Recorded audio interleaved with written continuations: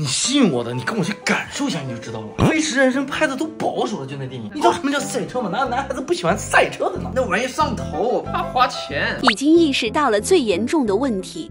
我们是国内最顶尖的车队的基地，让你去参观，你只要到那儿一下，我就喊你爹，不是？有阴谋。那为什么非要我到那儿呢？因为我那个账单不是，哎呦我的妈！因为最近有一个开放名额可以参观，你想那是一般人能够去的吗？真不花钱哦，我老婆管钱，不花钱。走。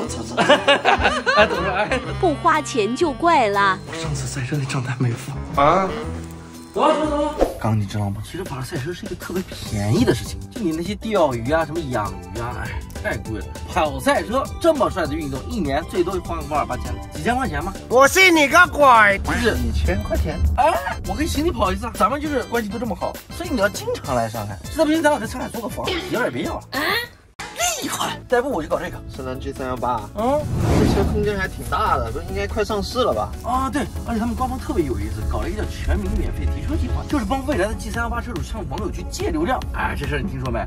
我听说过买流量的、蹭流量的，还有借流量的。哎，现在各大车企不都是在抢流量吗？因为流量就代表订单啊，订单不就能变现吗？对吧？但是深蓝这波他可是想明白了呀，他是直接把流量变现给未来的深蓝 G318车主，也算是为车主谋福利了呀。还是没咋听懂，这具体是怎么样的？那我教你啊，那你们也听好了啊，就比如说你可以现在去官方账号的视频里面互动，点赞、收藏、转发、评论，怎么样都行。每一次互动他都会往梦想基金里面助力3块1毛8，凑到1个亿封底，然后厂家再把这些钱平分给上市后订车的用户们。哎，这个操作不就厉害了吗？那你多借点，我到时候订一个，看能不能免费提一台。行啊，我还算了算呢，真有机会免费提车的。哎，兄弟们，你们也去试一试。我让我身边的亲朋好友们，我们都去互动互动。我要求也不高，如果你们要是免费提到车了，以后你们看到我就请我吃顿饭，不过分吧？